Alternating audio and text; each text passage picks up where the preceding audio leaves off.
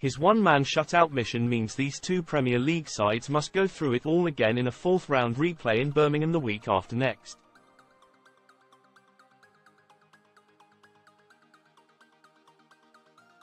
Emery can say all he likes in public about his Villa keeper's man-of-the-match display. In private he will be as frustrated as Chelsea boss Mauricio Pochettino over a repeat performance.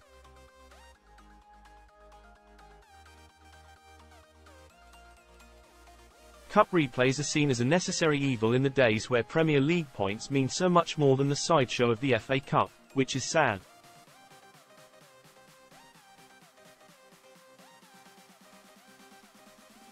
But politics aside, Martinez succeeded in his personal quest to keep a steadily improving Chelsea team at bay with a show of bravery and reaction that is key to Villa's impressive longevity this season.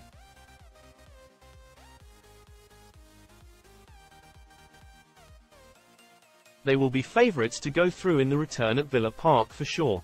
At least half a dozen times the Argentine World Cup winner was on hand, on foot, in fact on every part of his anatomy to block the way to goal on a night when his team was under the cosh for long periods.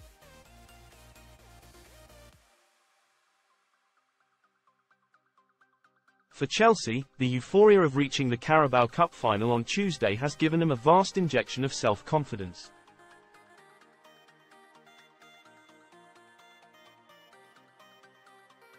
However, they were made to work much harder last night than against Championship Middlesbrough in midweek when they ran in 6 goals.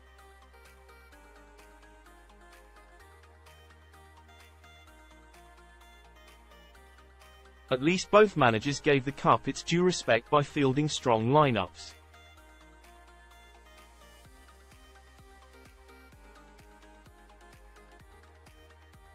Chelsea in particular could have used Tuesday's semi-final second leg as an excuse to roll out the B-listers.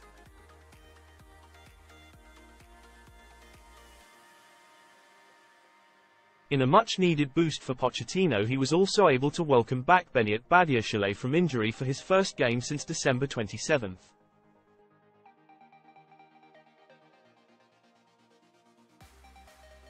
But as ever with Chelsea these days, it was one step forwards and one back as his defensive teammate Levi Colwill got injured in the warm-up.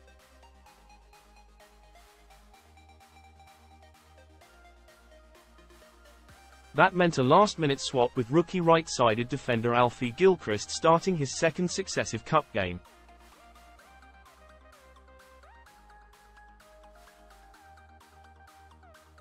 In turn Badiashile shuffled along and slotted in as emergency left-back in Colwill's absence, even though Ben Chilwell was on the bench.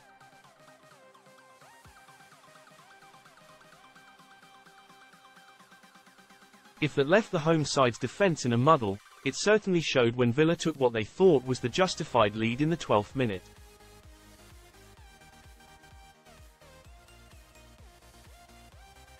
A downward-barrelling header from Yuri Tielemans inside the 6-yard box was punched over the bar by Chelsea keeper George Petrovic.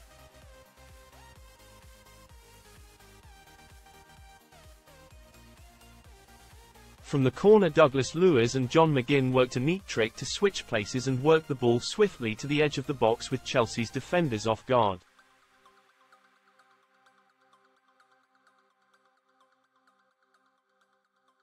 A curling shot by Moussa Diaby cannoned off the head of young Gilchrist and into the path of Luiz, who merely had to bundle the ball over the line.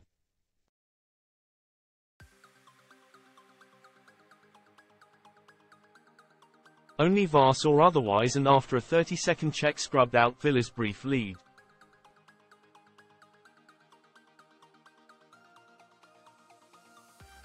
The let-off sparked a reaction from Chelsea, who upped a gear or two going forwards to put Villa under pressure for most of the first half after that.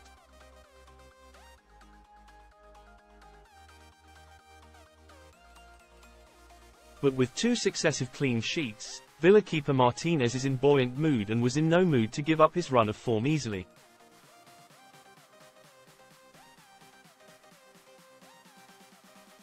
In the first half alone he threw his legs in the way of a shot by Noni Madueke from point-blank range.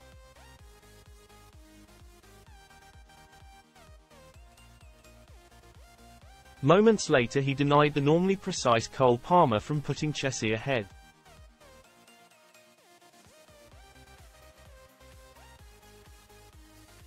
Madueke was frustrated again on the half-hour mark with what would have been the best move and goal of the night.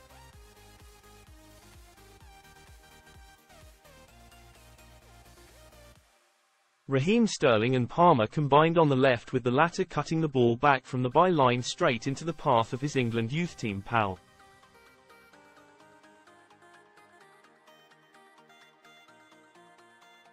But Madueke was thwarted once more when Martinez plonked his sizable frame in the path of the resultant shot to keep Villa on level terms once more.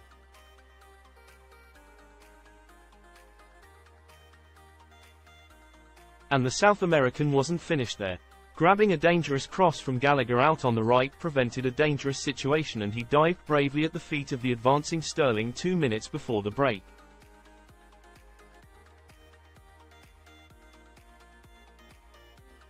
And when Chelsea threw the big boys up front with Badiashile climbing to power a header towards goal from inside 6 yards, Villa's last man was there again to see off the threat.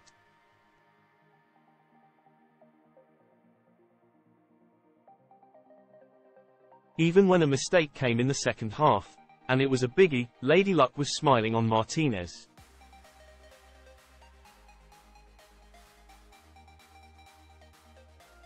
His attempted clearance from goal failed to achieve liftoff, and the ball smacked into the back of unsuspecting Palmer.